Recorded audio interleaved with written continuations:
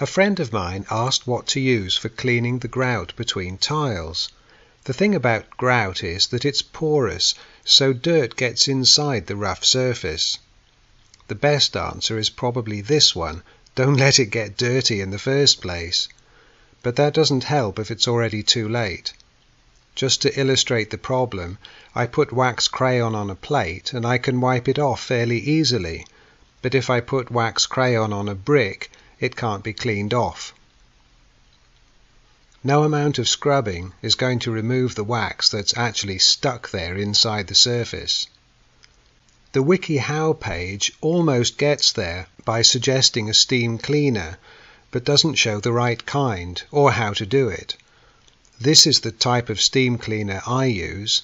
It produces a jet of steam that can blow dirt away.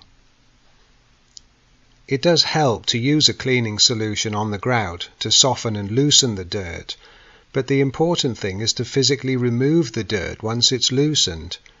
Even using a paper towel or sponge will help to draw the dirt out.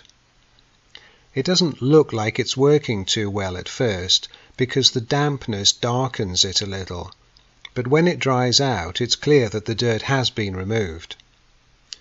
So soften the dirt with a bathroom cleaner of some kind and blow the dirt away with a jet of steam. It works for me.